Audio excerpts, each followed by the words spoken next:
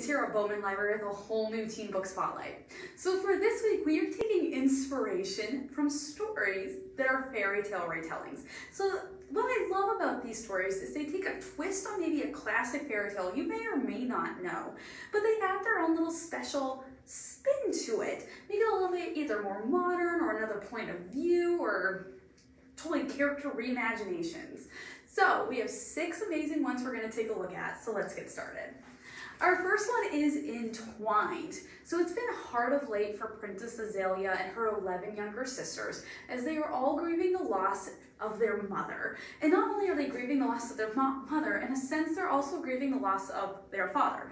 He's really struggling with the death of his wife, and he has gone so far as to ban everything in the kingdom that could bring people happiness, including dancing, which is what Azalea and her 11 younger sisters love to do. Now, she thinks things are going to start changing though when she finds this secret passageway that when they enter it, it brings them into this fantasy world in which they could do what they most want, meaning they get to dance.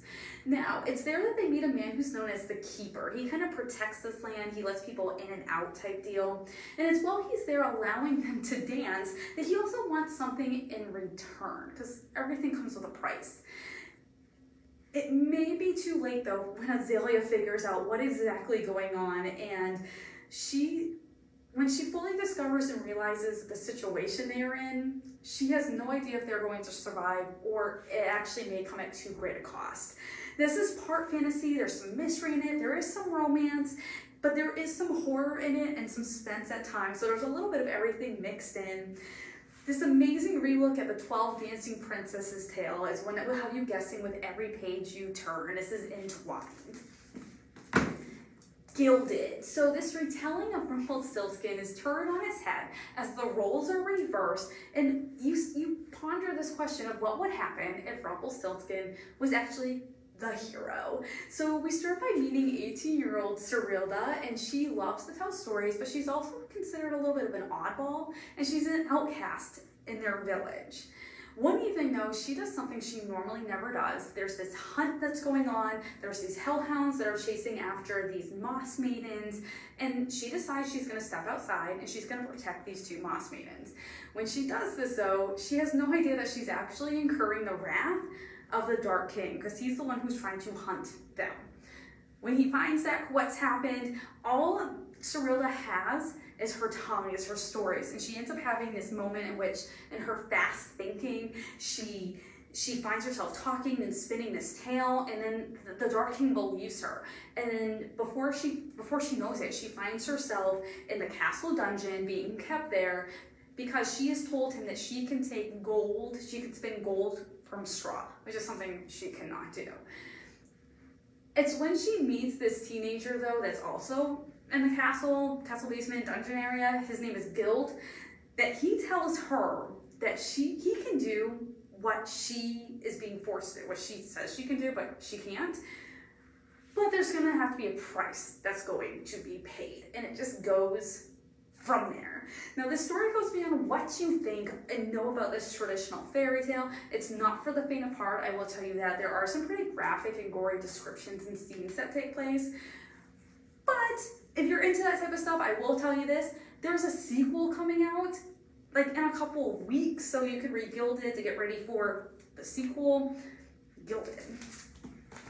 6 Crimson Cranes. So when we meet Princess Shiori, she's getting ready to be married off to a man that she does not want to be with, and she's looking for anything, any way possible to get out of this engagement. It is then that she loses control of a paper bird that she's made with magic, and when this happens, she finds herself face to face with a shape-shifting dragon. Once she gets over that shock and awe of this, she then learns that this dragon could also teach her magic. It's because of that though that Shiori's life changes when she witnesses her stepmother turn into her true form, because her stepmother isn't a human. In fact, her stepmother is actually a legit demon. And then in order to punish her even further, Shiori's 6 older brothers, the stepmother turns them into cranes from humans. Shiori is then told that if she tells anyone, one of her brothers will die. So she finds herself being completely silent. She can't share this with anyone, and she needs to survive on her own for the first time if she's going to live and save her brothers. This first in a series, there's a second book coming. You will want to read it because it is one that is filled with non-stop action. It's adventure, there's a combination of Western plus Asian folklore and fairy tales. Loved this one. It has a strong female character, doesn't let anything stop her. This is 6 Crimson Cranes. Forest of 1,000 Lanterns. So Zifeng is 18 years old and she is destined to become the empress of a kingdom called Fenglu. But no one really knows that part. Now, she's growing up in a poor village where manual labor and starvation is the norm.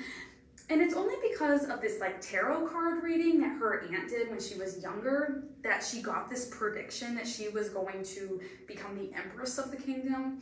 That this has been held on to ever since by Zifeng and her family, including especially her aunt.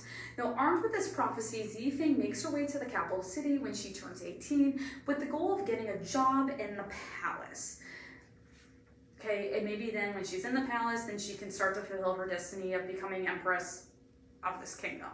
But life in the palace, she soon learns, is not any easier than in the village, and there's a whole other different set of struggles and problems that she will face both inward and outward. This is the first in a trilogy. It's inspired by Asian mythology, fairy tales, and folklore. This is one, again, another one, not for the faint of heart. Apparently that's part of our theme this week. There are some pretty gory descriptions, there are some bloody events, there's some fights that take place, but you will not be able to put this one down because you're going to be trying to figure out how everything's going to play out. Because you're figuring out who's on what side, who can you trust, along with our main character, a forest of 1,000 lanterns. A curse so dark and lonely. So in this retelling of Beauty and the Beast, we meet Harper, who has not had the easiest life.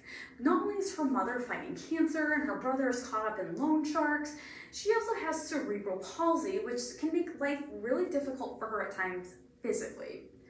One evening, she's out on the streets of Washington, D.C., helping her brother when she sees this man that she doesn't know, but she sees this man and he's carrying this unconscious woman. And she decides she has to intervene. Something's not, you can't do that. This isn't right. So when she does intervene though, all of a sudden she finds herself transported to this cursed kingdom of Emberfall. And she learns that she is part of this plan that is needed to break the curse that's holding the kingdom. But her part of this plan is she's going to have to fall in love with the prince. And he has his own set of issues, and she isn't completely sold that the solution to this kingdom, the promise of this kingdom, is them falling in love. This is the first in a completed trilogy. You will not be able to put this one down. Check out the whole series. We have all 3 books, including the first one here.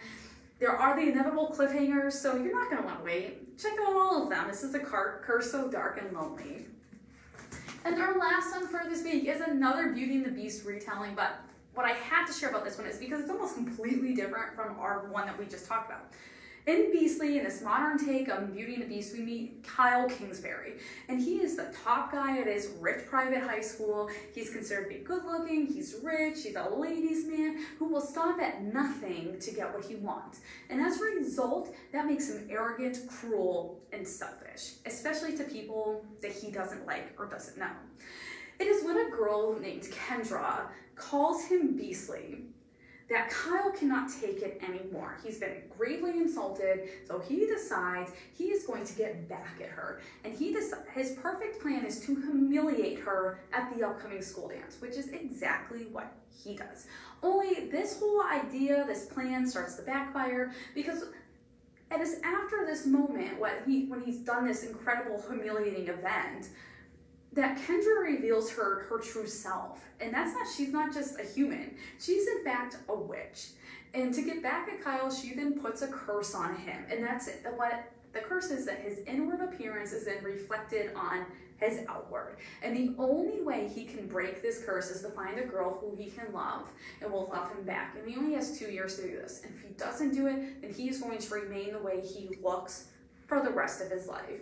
Now this is told through Kyle's point of view, and you may think you know where this one's headed, but I can promise you it's not going to go where you think. I also love this one because it is the point of view of the Beast, which is a voice we normally don't get to hear a ton of. Highly encourage this one. It is a pretty short, quick read. This is Beastly. So these are just 6 of the books that we have here at the library that are fairy tale inspired, fairy tale retellings. Encourage you to come on out, check out one of them. We do plenty of others too. So if there's a specific fairy tale you're looking for and you want to get a new twist, a new viewpoint on, come on out. We will help you find whatever that perfect book is you are looking for. I hope you have an amazing week, and I hope you tune back next week when we have a whole new Teen Book Spotlight.